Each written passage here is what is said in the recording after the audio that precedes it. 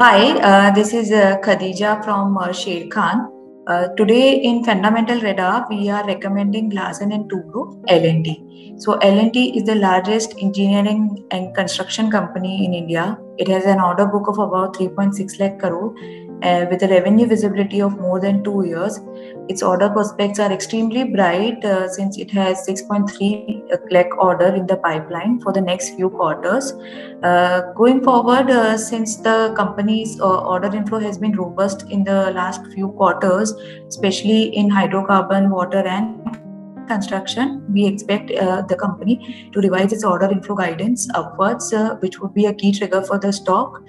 Secondly, the correction in commodity prices, operating leverage, and the company attaining the margin threshold in some of the large contracts would result in margin expansion.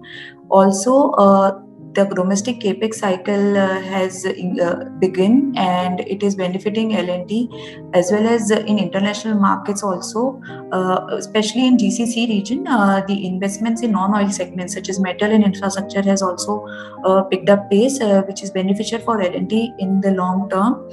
It's also exiting its non-core businesses, and we expect that ROE of its core business should increase to 18% by FY26, which is low at about 11% currently. Also, in the upcoming budget, favorable announcement with respect to infrastructure sector should bode well for a company like L&T. Key risk for the stocks would be maybe any slowdown in its execution in some of the large projects, as well as economic slowdown in some of the international economies. Valuation wise, at CMP, the stock is trading at 23 times and 19 times its FY24 and FY25 estimated EPS, which is below its 10-year historical average PE of 29 times. So it has a strong upside potential from current price levels.